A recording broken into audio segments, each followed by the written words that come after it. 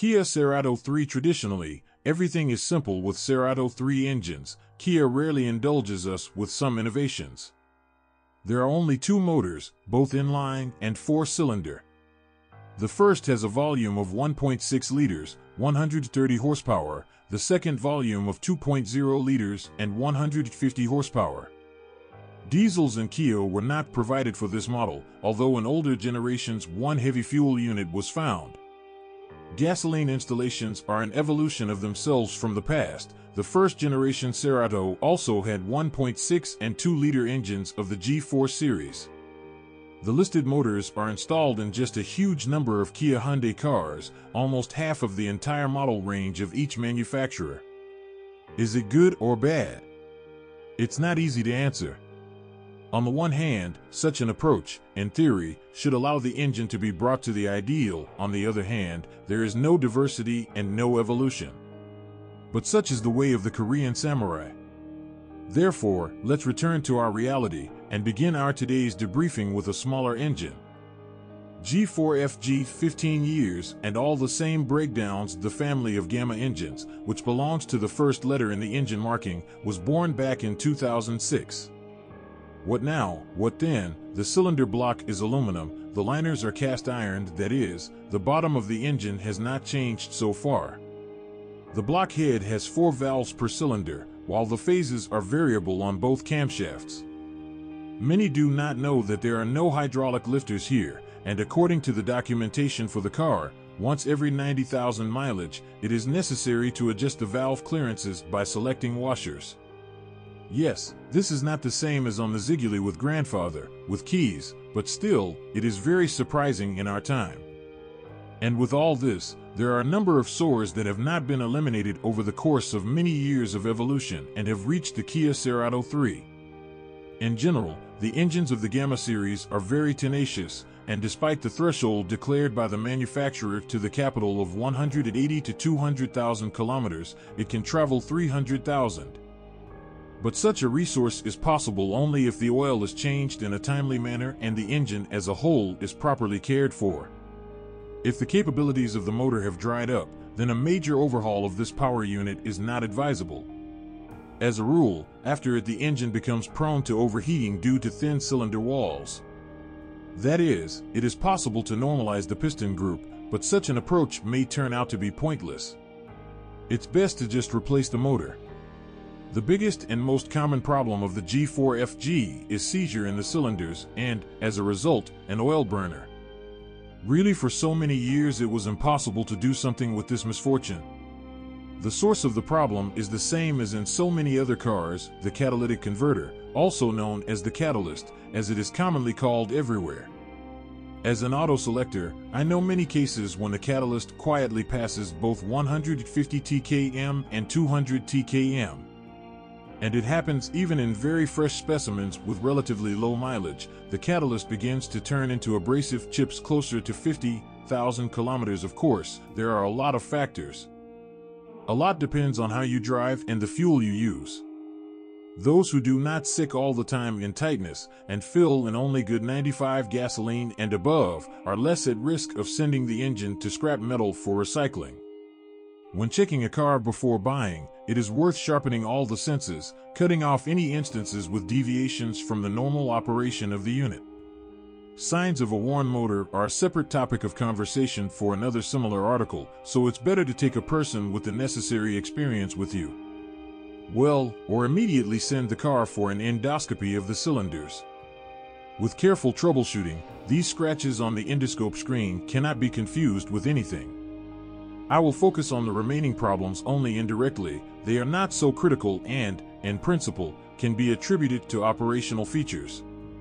For example, vibration at low and medium speeds. At the same time, the dancing of the engine at idle can usually be easily attributed to a clogged throttle valve or flooded candles. Both this and that can be solved with your own hands. You do not need to fill the throttle with a cleaner and change the candles a lot of time and effort. Much more interesting vibration at medium speeds. No one can solve this problem in any way, and dealers assure that this is such a feature of the engine and the way it is attached to the body. Feelings are not pleasant. Everything starts to vibrate: a dashboard, a steering wheel, a steering column. And until you release the gas or press harder on the pedal, this effect does not disappear. How this is possible on a modern car, hard to say. And is it really the case in the resonance of the engine and body? Maybe it was just necessary to put hydraulic lifters at the factory so that the engine runs smoother? In general, the question is for the engineers responsible for vibrodynamics. Another source of vibration can be the air conditioning clutch. It is very easy to diagnose it: the air conditioner is on and there is vibration, and the air conditioner is off, there is no vibration. This is how it all happens. The video from the practice of checking a car before buying. The motor sometimes suffers from oil leaks, but it does not exhaust with constant snot, as, for example, the brainchild of the GM concern. Thus, the valve cover, which is cunning in its form, likes to start leaking, moreover, in the rear of the internal combustion engine, so that the driver does not immediately notice. But this is quite a trifle, because of which you are unlikely to give up the car. Often, when checking a car, there are snot on the front cover of the engine. There is also nothing critical, but it is already unpleasant, since the work to eliminate it is very time-consuming. As for the timing chain itself, it usually starts to rustle by about 200,000 kilometers, but of course with a direct dependence on how the specific Kia Cerato 3 was monitored and looked after. The 2-liter engine is a little fresher than the previous one. It was shown to the world in 2010, and over these 11 years I have already seen enough of it under the hoods of a whole bunch of different Koreans. And if we take into account that the unit was developed with the participation of Mitsubishi and the Chrysler concern, then we can say that the motor is supermassive, although at the same time with its own characteristics and problems inherent only in Kia Hyundai. Purely technically, everything is simple and clear. A blockhead with 4 valves per cylinder, phase shifters on both shafts, a timing chain drive with almost the same resource as in 1.6, about 180 to 200 TkM. The thermal clearance of the valves is already controlled by hydraulic compensators, which eliminates the need for adjustment. The intake manifold has acquired variable geometry dampers. The cylinder block is also aluminum. The liners, of course, are cast iron, but very thin. This is the main noticeable difference in design from 1.6. And this saving on material, I tell you, only adds to the problems. The most unpleasant malfunction here is all the same bullies, from which the Koreans cannot get rid of. Or don't really want to. Somehow you need to force you to buy spare parts. Moreover, the last engine had one source of oil burner, a crumbling catalyst. Actually, this trouble has not gone away here either, but there is something else. Knocking in the first or fourth cylinder. Every second car with this engine has to hear this nerve-wracking sound through a stethoscope. Someone drives with such a feature for 300 TkM, someone is forced to do a major overhaul due to a rampant oil burner and uneven work for 100 TkM. Unfortunately, it is not always possible to say how much the motor has left to live. Only one thing can be said for sure. If allowed, distinct knock persists when the engine is warm and shaking occurs at idle, then let the seller of such a car look for another buyer. The reasons for such an unstable quality are called completely different, but motorists have not received a clear answer. One of the most probable is the very thin-walled cast iron sleeves, which, due to local overheating, are deformed and become oval. This version is more like the truth, since the problem went away with the restyling of the engine in 2017, when oil nozzles were added to cool the piston bottom and lower parts of the cylinders. This means that a special role in the operation of the Kia Cerato 3 with the G4NA should be given to the cleanliness of the cooling system, the quality of the oil, and to moderate your ardor when applying the load to the unit. A slightly more rare probable malfunction of the 2-liter is the rotation of the crankshaft liners, which is more likely to be related to the quality of the oil. If you cut the service interval for changing the lubricant in half, then this problem is unlikely to affect you. There is nothing more critical than this motor. Many owners note a very small resource of the coolant pump. It may not live even 40 TkM, make noise, and let an antifreeze tear through a normal supplier of spare parts to the conveyor. A separate paragraph of the review about the third Cerato should be given to chip tuning. G4NA is one of those rare naturally aspirated engines that it makes sense to transfer to -2 €, since after the chip it is able to add a couple of dozen horses, as they say, from scratch. At least you can overclock it to the level of foreign cars with the same engine. But how much you will lose in the resource, the question is still philosophical. There are few gearbox options in our case, only 2 mechanical for the homeless configuration and automatic for the top 2. Do you like to pull the handle, love to live without climate control? The mechanical 6-speed gearbox, as expected, practically does not cause problems for the owners of Kia Cerato 3, but there are still some systematic sores. The most unpleasant thing that can happen to her is the input shaft oil seal leak, which will definitely be marked by twitchiness when starting from a standstill. The rest of the seals do not leak so often, although it happens that you come for a Cerato inspection, the engine is clean, and the box is in oil. Another nuisance is the wear of shaft bearings with runs of more than 150,000. This is a normal picture if the previous owner followed the manufacturer's instructions for changing the oil at 120 TkM. Then you cannot change the oil at all, it will be, as is now fashionable, for the entire life of the mechanism. May not be long. In general, change the lubricant in the manual transmission twice as often and you will forget about it thousands for 300 kilometers for sure. It is also often necessary to adjust the backstage. It is cable, naturally, with an increase in mileage, the cables like to stretch. It becomes harder to find the right gear. One way or another, everything is solvable and quite inexpensive. The automatic transmission here is the own development of the Koreans. In general, it is not bad, reliable and durable, known for the lion's share of the Kia and Hyundai lineup. Legs at all possible problems of this box grow from poor maintenance. This time you need to follow the manufacturer's instructions and honestly change the oil and filter every 75,000 kilometers in general. Again, it's in the oil. Agree, this is not difficult, but will save a decent amount of money on repairs. With proper operation and scheduled maintenance of the valve body on a run of 150,000, there will be no problems with this gearbox at all. Moreover, the manual for the car warns of the need for such maintenance, because changing the gaskets in the valve body is also not so difficult. Repairing a box that has already begun to kick is much worse. Of the interesting features, I note the plastic pallet of the box. Do you like to move off the asphalt? Here it is worth considering in advance whether you are ready to call a tow truck and then change the pallet in case of a missed bump between the wheels. And then what was the Kia Sportage for? The suspension of the third generation Kia Cerato is elementary, even when compared with other Kia models. McPherson struts in front, a conventional semi-independent being with springs in the back, although a classmate named Kia Ceed has a multi-link in the back. Why did you decide to simplify? Apparently they wanted to reduce the cost of the car and at the same time save your money on suspension repairs with runs over 150 TkM. In general, the chassis does not suffer from serious problems. Let's briefly evaluate the approximate resource of some chassis elements. Shock absorbers in the front usually go up to 80,000 kilometers, in the back they live quietly and more than 100,000 kilometers if you do not carry stolen scrap metal from the construction site.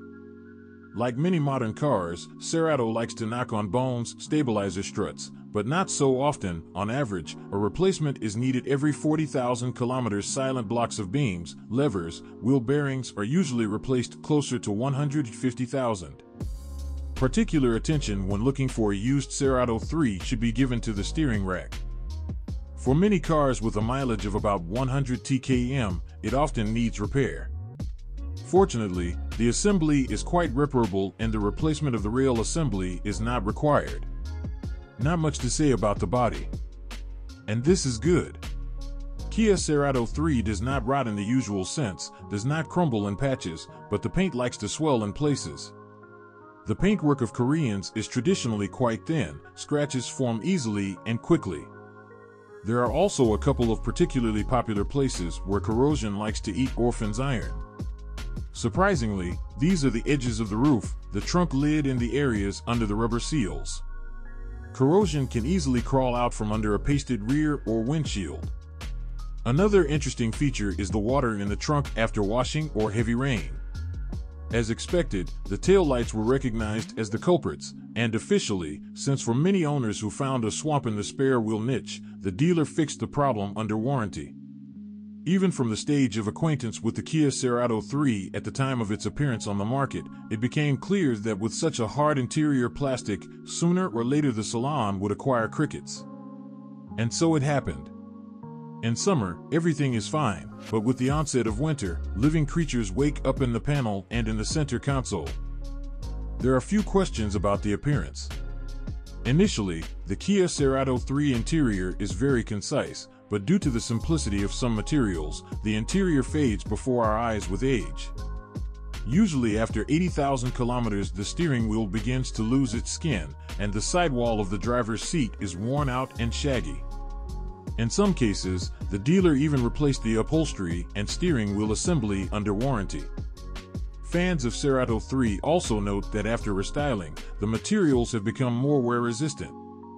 Some interior elements look something like this by 100,000 kilometers. On the electrical side, Kia Cerato 3 is also simple and not at all capricious. With an increase in mileage, power windows and central locking may begin to work out. The latter does not tolerate frost. It may simply not respond, although the door will open normally with the key. At the same time, the sensor on the panel will flash, signaling that the machine is trying to open. As a rule, the problem goes away with the car warming up after 20 minutes of driving. Still, there are problems with ABS and ESP. The dashboard starts glowing with an anti-lock braking system lamp, while the car can behave both adequately and not. Turning the ignition off and on turns off the lights. Such a floating glitch is usually caused by malfunctions of the ABS sensors on individual wheels, but let's not pretend any car can have this. In general, these problems are not of a global nature. Usually, when searching for a Kia Cerato with mileage, cars with electrical problems are not found. What can we say? Even errors in the computer's memory during computer diagnostics are a rare phenomenon. With the identification of the real mileage, the Koreans decided to specifically complicate life for us. In no other control unit of the car, mileage data is duplicated, and it will not be possible to find something that would confirm or refute the figure on the dashboard even with a dealer scanner. Apparently, in Korea they simply hope for honesty, since they decided to make such a gift to our domestic outbidders. That is, you will have to check the real mileage based on indirect signs and service history. However, there is still one good news. After restyling, data on the engine operating time appeared in the engine control unit, in simple terms, engine hours. Still, despite some mistakes in the creation of motors, I like the Koreans because they are optimal in all respects, both in service and reliability and in terms of behavioral data. Therefore, the used Kia Cerato 3 definitely deserves attention if you need an unpretentious, reliable sedan for every day. The car is unlikely to bring any serious and critical problems if, after the purchase, it is immediately put in order and not saved on maintenance in the future. It is worth considering both engines, all gearbox options. Here, personal preferences and the amount you are willing to part with play more of a role. On a car with a mileage of 100 to 150,000 km and even with a native catalytic converter, you can immediately remove it and forget about the problem with scuffing. The rest of the childhood diseases are not something unique for competitors. In comparison with the previous generation, the car has become much more technologically advanced, and it looks much more beautiful. In addition, Kia Cerato 3 is quite liquid. It will be possible to sell it profitably after a few years of operation.